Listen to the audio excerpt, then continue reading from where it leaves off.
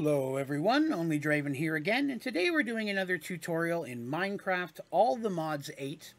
Today I'm going to be showing you how to use the different wireless grids that are part of the Refined Storage mod.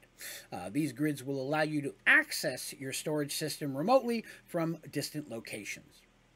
Now, if you find this video helpful and you like it, please be sure to click like. But most importantly, please remember to hit that subscribe button, so that way you can see all my videos and tutorials as they come out. Alright, so a couple things we're going to need today. The first thing we're going to make is a wireless transmitter. We need one of those. And for that, you're going to use 6 quartz-enriched iron, 1 advanced processor, 1 ender pearl, and a machine casing.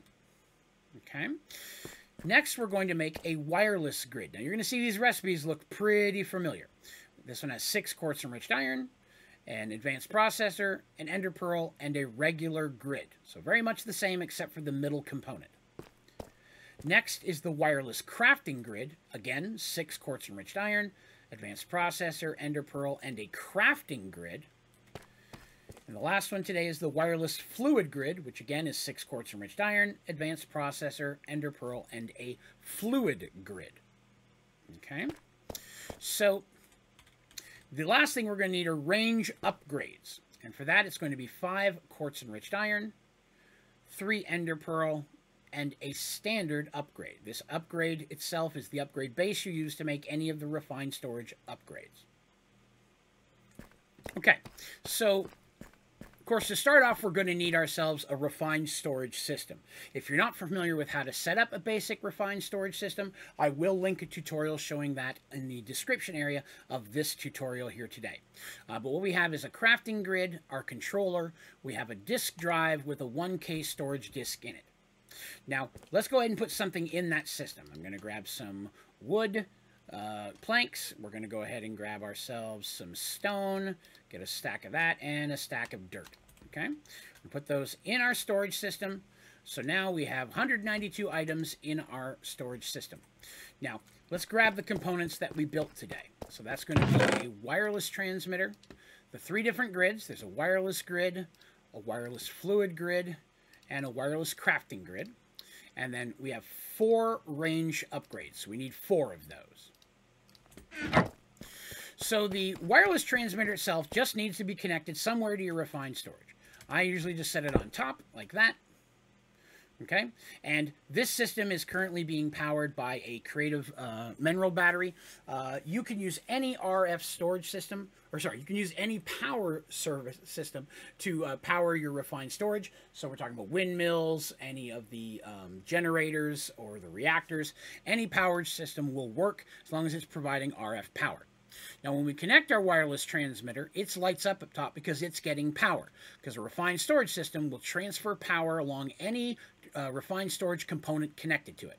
So I could set it over here, I could set it down there, anywhere I like. As long as this is connected to refined storage with other boxes, refined components connected to the controller that's getting power, it will get power as well. Okay?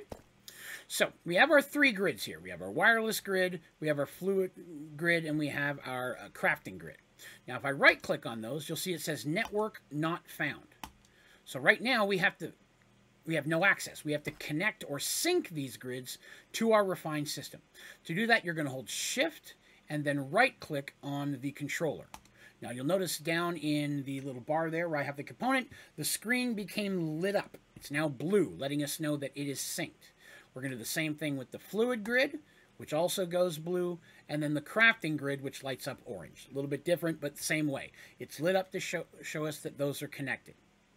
Now that I've synced them to my system, if I right-click, they still don't work because it says the grid is out of energy. These grids do need to be charged with RF power as well. There are many different ways to charge items in All the Mods 8, from using a flux system to auto-charge everything, wireless chargers. Today we're just going to be using a charging station from the Charging Gadgets mod. All I have to do is right-click that, and then shift-click with my wireless grid. You'll see that the bar underneath is filled up to green, which means it is fully charged. I'm going to do that with all 3 of these. This is just one of the many methods to be able to charge your components.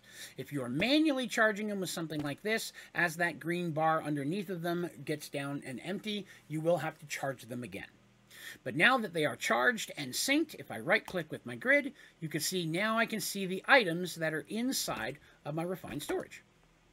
Now, the wireless grid gives you access to items. It does not give you the ability to craft within it. For that, you need the wireless crafting grid. The wireless crafting grid gives you the same access, but it also lets you craft directly out of this system. So let's say I want to take these planks and I want to make a crafting table. I just did that using items that are in my storage system. Now, if I take that and put it in the grid here, up top like I did before, it says that there is a crafting table now inside my system. If we go over to the refined storage itself, we'll see it in there as well. So it shares the same inventory. It adds it to the disk in the disk drive. It just does it remotely from a distance. Now, the wireless fluid grid gives us access to any of the fluids we may have if we're using fluid storage disks. Now, I don't have any of those in here currently, but they work the exact same way. If I was to go ahead and grab a fluid storage disk, let's grab one here. We'll grab a small one. Here's a 64K fluid storage disk. Oop, there's an achievement. Pop that in there. So now it'll hold fluid. So if I was to get a bucket of water, and I was to go over here and put that in my system, it shows up as a bucket of water, okay? We go into our fluid grid, and it doesn't show it because it's not in there as a fluid, it's in there as a physical item. But if you were to go into your fluid, if you had a fluid grid, hypothetically, wireless fluid grid, and you put it in there like this, now you'll see that the bucket is emptied, and it's in there as one block of water. Now, we can't see that with our regular grid attached to our refined storage. We'd have to have a fluid grid attached as well. But with our wireless fluid grid, now we can, or wireless fluid grid, right one, we can see the bucket, or the water.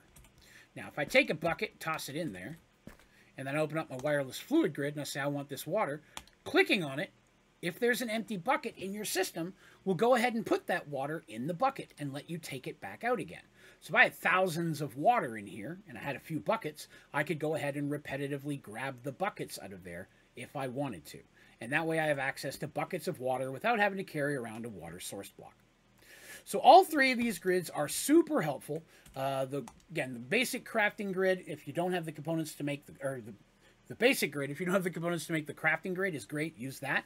But definitely you want to upgrade to at least the crafting grid. It's the one you're going to find the most useful. Now, these only have a limited amount of range, and that's why we made the range upgrades. If we go into our wireless transmitter and we right-click on that, we'll see it will go 16 blocks, and then I lose access. But if I add a range upgrade over here, it becomes 24 blocks. I can add 4 of those and it becomes 48 blocks, which is the maximum distance that any of my controllers are going to be able to link using a standard wireless transmitter. Now, if I had another connected refined storage somewhere else and with another transmitter on it, when I get in range of that one, it will work as well. And there are many ways to link different refined storages. But if I go too far away, we'll just zip out here a little bit. See, if I'm going here, I can still see it. But now I can't. There's no wireless transmitter in range. So I need to be within that 48 blocks in order to be able to use my crafting grid, which still does seem limiting. There are some much more difficult to make advanced upgrades that you can add, which will give you unlimited, and there's unlimited distance, and there's one that will work across dimensions. We're going to look at those in another tutorial because they're much more difficult to make and not something you'll have early game. But this, just having a wireless crafting grid to be able to work about your work area without having to constantly run back to your storage system, you're going to find immensely useful, and it's definitely something I recommend putting together as soon as you possibly can. Alright, so that's going to do us for this tutorial. If you have any questions about this or any of my tutorials, please be sure to put that down in the comments, and I'll do my very best to get back with you as quickly as I can, as well as any recommendations or suggestions you may have for other tutorials you'd like to see in All the Mods 8. I'm always looking for new ideas. You can also go to my website, Onlydraven.com, and at the bottom of the homepage is a place that you can submit questions or feedback or recommendations via email. While you're there, you'll find links to all my socials, streaming schedule, and other awesome information. Highly recommend checking out the site. But that is going to do me for today. Thank you very much for watching. Have a great day.